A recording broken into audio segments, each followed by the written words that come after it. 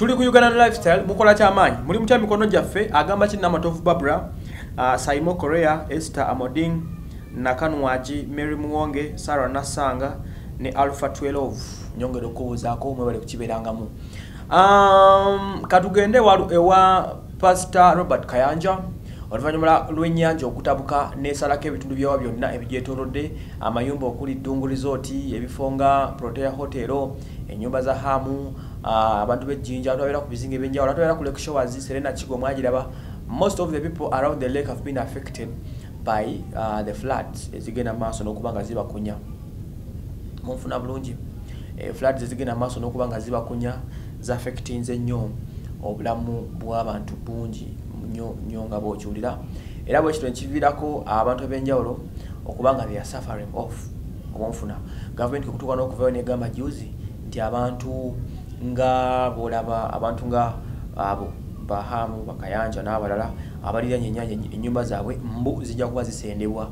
era KCC ne tugamba nti omuntu okuteeka structure ku nnyanja okumpi n'ennyanja a permanent structure oyinza oteeka akali temporary it's okay like a beach nga epapulapi n'ovaawo n'ogenda naye okuzimba okalina neyimirirawo olina okubanga mbu oli 200 meters away ne bagamba nti abatuuka Kayanja be bali mu lusuubo era president yagamba no walina okukonebwa ne juzi ne mu speech gyali atugamba ekiro wano yabadde ku NBS yatugambye nti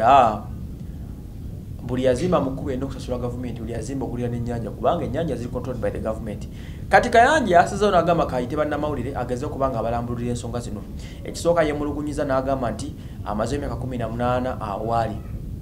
kitegeeza yazimbawo atya agamba nti yazimbawo n'empapula za KCCA bwe bengeri awakana agawakane bulungi bagende mu KCC bamulumirize oba talina empapula zaawo zikakasa nti alina okuzimbawo ekyo kimu ogwo ne guggwa. Netugenda ku nsonga ey'okubiri n'abagaba bannange mbabuulire abali mu kumpahiriza nze wange amazzi tegankubangako n'agatulaga of course ngakakendeddemu nga gaseseemuko naye ennaku ezo gaali gamukuba ekyo nekibeera kyakubiri. Netugenda ku kyokusatu n'atugamba nti batugamba tulekewo meters 2 naye mbabuulire amazima meters 2 muzimanyi oba muwulira mpulire nti meters 2 tetuzimanyi nnyo tuwulira mpulire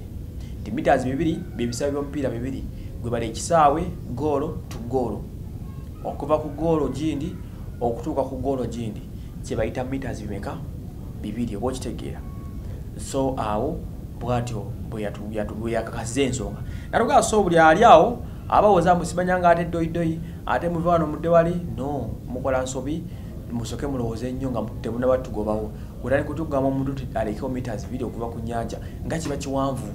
oba okitegeera mwera kimubakkiriza okuzimbawo. Kayanja n'agamba KCCA yemu yeissuinga plans ezo tewali muntu ayinza kuzimba kizimbe mu kibuga nga chairman ekyo tategedde ero simoso tategedde sina kingi constituency moli tebategedde. Of course ensi yonna emanya nti agundi akola ki azimbawo kitegeeza government yennyini n'abakozi baayo bebenyigira mu kukola ebintu ebyamankwetu bino kati saazi nayo nga abasumbuwa balumiriza tebagenda menya ebizimbe byabwe agabo tebalina musango because sibabekola ki sibebezi of course bagenda tuwa okuzimba we bazimba nga buli kimu kimaze okusooka okulowoozebwako. Oye mukulu Robert Kayanja bwatu balumiriza bannaffe aba KCC n'abagamba nedda mumenyera bwerere.